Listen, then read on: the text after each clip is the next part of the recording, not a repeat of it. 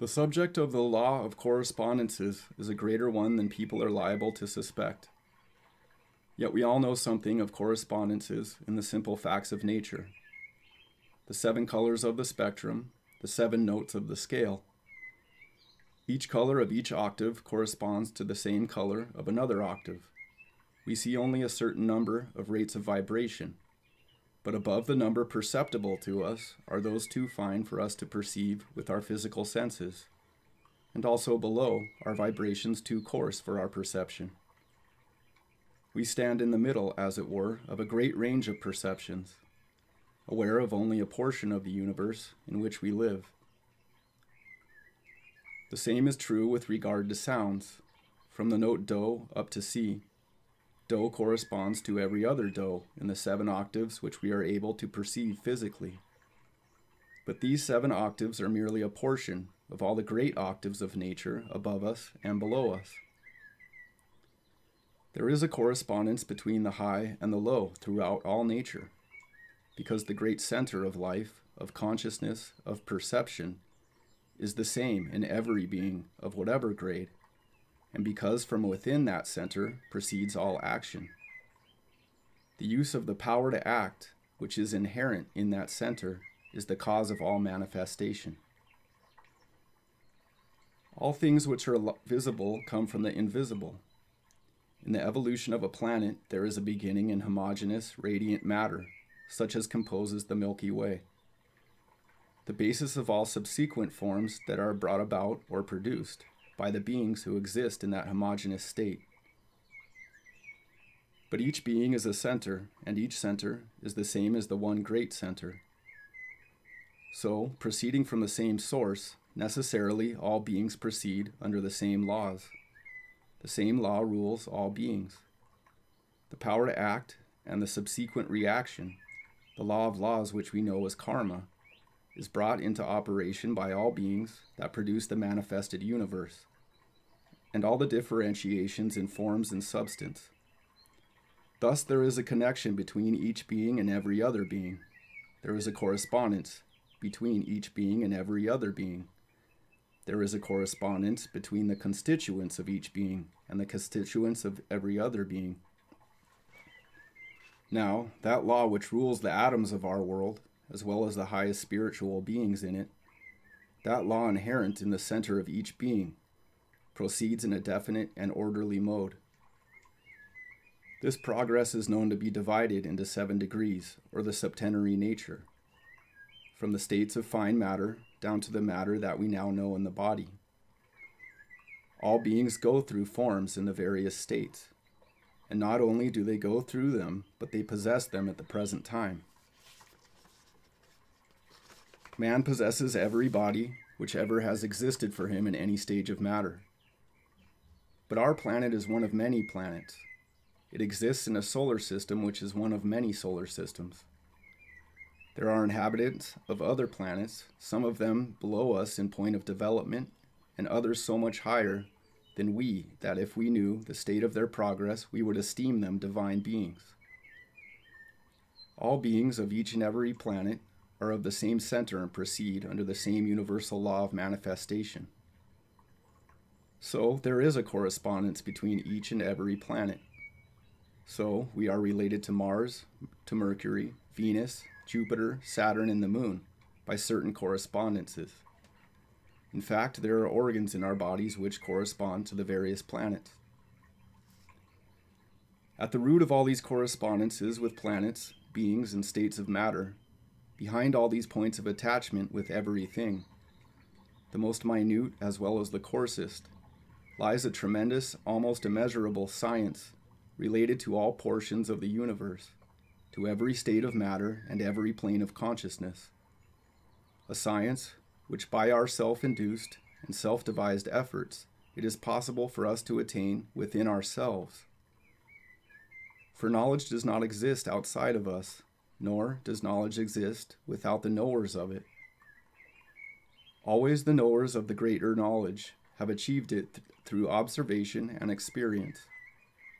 Those beings who are greater than we are and who have handed down to us truth, the science of life, and the art of living in the far distant past had to go through similar experiences to those we are now encountering. So again, we see there is a correspondence in ourselves with those higher beings, and, as well, with lower beings. We have to manifest as various classes of beings, some on higher planes and some on lower planes. The forms of the kingdoms below us are embodiments of minor grades of consciousness on their way up to our estate, which they will reach when we have progressed to still higher states under the law of evolution.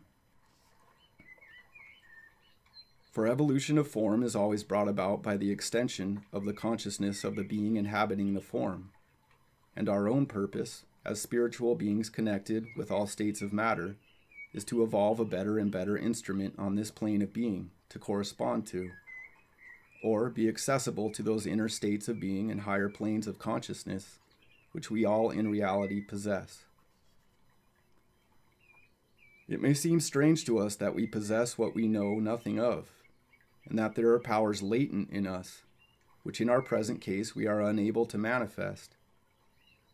But we ought to see that we have the power to learn. We have the power to learn sciences of various kinds, or languages entirely different from those we now know. The power to learn is within us. We could not learn these things if they were new, that is, due to some separate formation of nature from ourselves. There is a power that we may gain over all nature and use, for, in fact, nothing is of use by way of knowledge that cannot be practical for the true evolution of man, for the forwarding of humanity. There is a certain knowledge in the possession of such which relates to the occult sciences, to the powers which we do not presently possess, but which are latent in us. The reason for either latency or possession lying in the fact that this life is the reaping of what has gone on before. As day succeeds day, and life succeeds life, as planet succeeds planet, and solar system succeeds solar system, so we have come down through the immeasurable past to the present conditions. To conditions, let it be remembered, where spirit and matter conjoin, where man may become higher than any being in our solar system because he is conjoined with the lower kingdoms, because he may so increase his knowledge in connection with those lower kingdoms that he may raise them up and use the powers that exist there and are produced by beings of every grade. And let us remember, too, that even on this physical plane, there are beings other than those we ordinarily see in mineral, vegetable, animal, and human embodiments. There are invisible beings, existing in what we call our air, in the ether, in electricity, in fire. For it is life everywhere in this universe. There is not a hand's breadth of vacant dead space anywhere. However minute, visible, or invisible the forms of life may be, they are centers of consciousness, beginnings of perception, the beginnings of individuality, ever increasing from form to form until the human form is reached, and then on and on. For we as human beings are not the product of this earth. Our bodies are, but as spiritual beings we were present before this earth was formed. Once more we have come down through the stairway of the seven worlds from that primal state, which is the very center of being, plus all that we had gained before in other worlds. We bring with us all that we have gained in similar states and planes of substance before, and go on with the world in each stage, just as we go on from day to day with our various occupations. Thus, we may see that there is a continuity throughout the entire course of evolution. But what we have to learn is that knowledge of it along the line of true correspondences will never be acquired by mere study, nor by information given us by any being or beings whatever. True knowledge has to be gained through an increasing perception of the universality of all law and the universal line of progress for every being of whatever grade. We have to think and practice altruism before the higher and more recondite powers of the universe can be placed in our possession for our use. The thought and motive must be that which makes for the good of all beings. What has been given to us in the philosophy of the wisdom religion is for the purpose of arousing the attention of that center within us, which can see, which can know, and which can do when it resumes its own nature and status. For there is a deep knowledge of all these things in the soul of every human being, and the souls know what it needs. It can understand when the brain cannot understand. It can feel when the senses are not capable of transmitting feeling. This knowledge is open to every human being, but only when the mind that we now possess is in exact accord with the nature of indwelling spirit shall we begin to see, from within outwards, all the lines of correspondence and relation that exist between us and all other beings. Only when we realize that we are a part of the great chain of being, that no one of us is unnecessary and no one can drop out, that the development is one for all, that we are all from the same source and going towards the same goal. Only when we shall think and act from that basis will we move onward, with the great force proceeding from the center in that true direction which leads to enlightenment and power.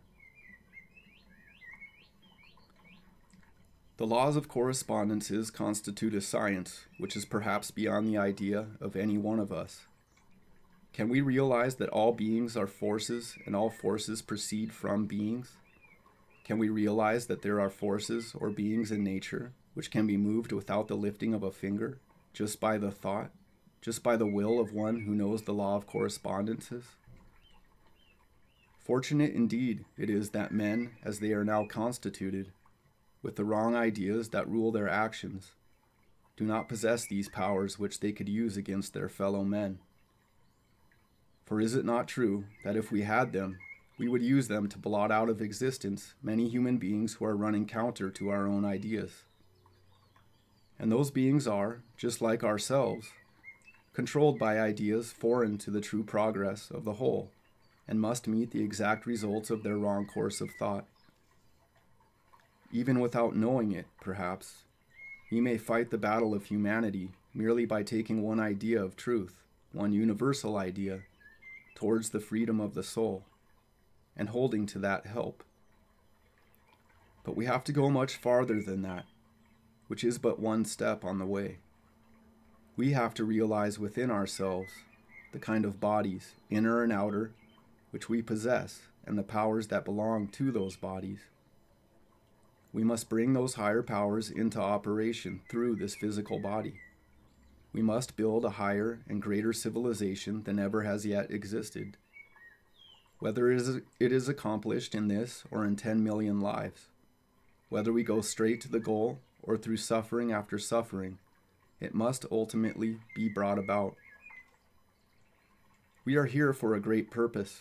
A great mission lies before every one of us, as well as a great knowledge. We are here as knowing, self-conscious spiritual beings, buried in and identified with this body, with this matter. Involved in the very work we had to do on this plane of being, we have forgotten our own true natures. It behooves us to understand what our true nature is, and to think and act in accordance with it. Let us remember, too, that the true nature is not far away. It is right within us, within our hearts. In the silence of our own hearts there pulsates that one life, which beats in correspondence in the action of the lungs, the action of the tides, the flux and reflux, which is going on all the time and everywhere in nature. Can we not see that the laws of correspondences are the same now that they were millions of years ago? Nor has humanity changed. We have changed the conditions surrounding us, but we ourselves are experiencing the same desires, the same feelings, the same stupidities, which were ours millions of years ago. We have not advanced spiritually beyond the civilizations that are dead and gone. But in what we call our advancement, we have made merely another closer bond to physical existence. So there is much for us to do. We move from death to death until we realize our true natures and take the course pointed out by the wise men of all ages, the course by which they gained their wisdom. Truth was brought into the world to wake up the souls who are in the least degree susceptible to an awakening to join that body of pilgrims, moving on their way with their faces turned in the direction of the masters of wisdom. Regardless of their present conditions, quickly or slowly clearing away their defects, that they may be the pioneers and helpers and guides of the humanities that are to follow. Moving on with courage and confidence in the great beings, they gradually learn and come to a resumption of those powers which we all possess but do not express. Nor can one express in words the power, the happiness, the freedom from fear of any kind, the realization, while in a body, of immortality which spiritual knowledge brings.